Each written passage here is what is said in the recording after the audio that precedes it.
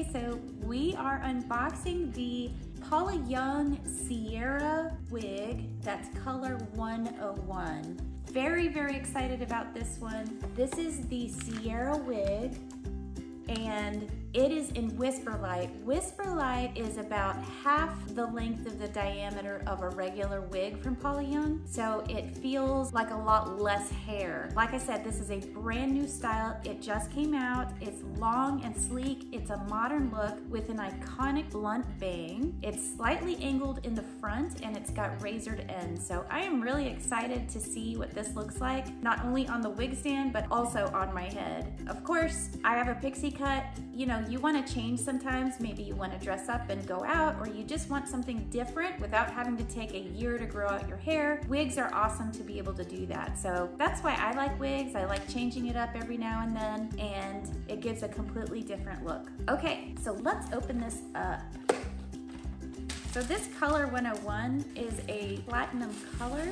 It is basically a cool blonde. It's very soft right off the bat. It feels very, very soft. Oh my goodness. This is longer than I expected. This is so, so pretty. Let's put this on the wig stand here. So you can see the bangs. I really like these bangs, but that is a blunt bang. And look at all the layers in this hair. They're like choppy layers with the razored ends. Let's look at the back. The hair is really soft. That is what I noticed right off the bat. I can really tell a difference between the WhisperLite and the non-WhisperLite, but this hair is just so silky. I am impressed with this wig, and look at the blunt ends here. Beautiful. So, without further ado, let's go try this on. Okay, you might be wondering, boy, she sure looks different in her bathroom as compared to the previous clip. And I just want to say there's been a couple weeks between the time at my mom's house and today. I got a haircut in between and my actual hair looks different. So here I am. I'm going to be kind of looking at this Sierra wig in detail, and here it is. Just a reminder, this is the A2803 Sierra wig color 101, and you can tell, gosh, how pretty this is, and I'm gonna look like a complete different person when I put this on. But a couple things I wanted to show you guys before I put this on here. So here's the picture of what the Sierra wig looks like in a different color. And it's got those really cool blunt ends. And this is a WhisperLite, so it's very, very light, and the hair doesn't feel very heavy. Out of all of the Paula Young wigs, and my mom wears a few from Paula Young, the WhisperLites definitely are more her style because it feels like it's less hair that you have to deal with, like less bulky hair. So here's kind of how they describe this wig. It's got smooth, straight layers with razor finished ends. They fall past the shoulders to the upper back in this sleek chick long wig. The full sides effortlessly frame the face and neck, and the blunt lash giving bangs complete the feminine look with a flattering finish. Super light, baby fine, Kailon WhisperLite fibers make the wig so comfortable and lightweight you won't even feel like you're wearing it. It's got an open cap construction, so let's look at this.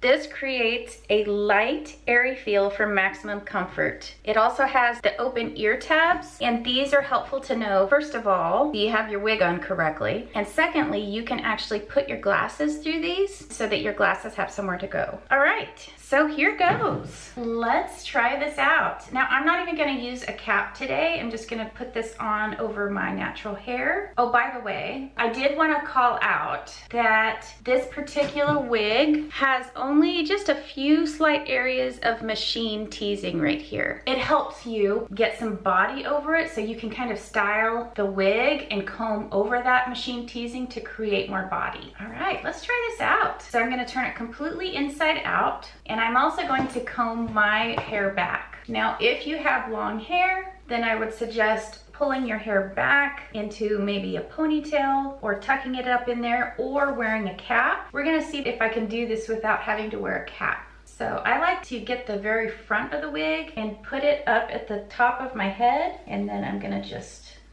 throw it on. So this is where I'm gonna look for these ear tabs, right here and right here.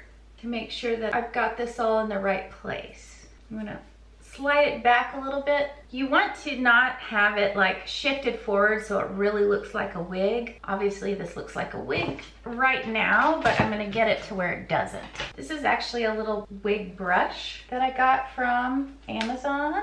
I like that it's a side part. These bangs are slightly too long for me, but the cool thing about wigs is you can cut them, or you can take them to a beauty salon and get them cut. You don't have to just live with a length that you might not be terribly happy with. So I've got some of my regular bangs going up in here, and I'm gonna just tuck them under. So what I'm struggling with now is trying to find out where this part is. Kind of seems like, based on the picture, that the part is not on the side. It's right here. So the other thing I wanted to mention was, do you see how shiny this wig is? When you first get a wig, what you can do is use some wig shampoo. So I haven't washed this one yet, but what it'll do is it'll kind of make it a little duller. There's all sorts of stuff you can do. You can use some matte hairspray that will take the shine down, because the shine can sometimes give away that you're actually wearing a wig. All right, so let's take a look at this. It's really pretty. Look at the ends here.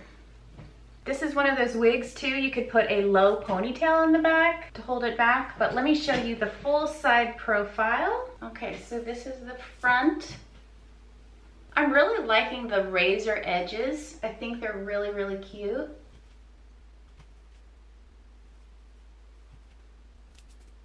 Y'all, I have not had hair this long since I was like a teenager. This definitely feels different for me. This is actually my mom's wig, and what she was gonna do is cut a few inches off of this wig and kind of follow kind of the same style of the bottom, but I think she was interested in bringing it up to about here. You know, it feels like you're really not even wearing a wig, other than just, you know, you feel it on your head, but it doesn't feel like other wigs as much. I also think the hair is light enough that that's what's helping it not feel like you have this heavy thing on top of your head. But what do you guys think? This is definitely a different look for me. It probably makes me look slightly younger. What do you guys think? Of course, I've worn this color quite frequently with, you know, dyeing my natural hair, but now my natural hair has been all grown out. So this reminds me of the look that I used to have when I had a pixie cut with platinum hair. But I personally love this color. I'm a fan of platinum hair. This particular color is not very yellow. It's a very cool platinum color, but I really like it. I like this wig. What do you guys think? This is the brand new Sierra wig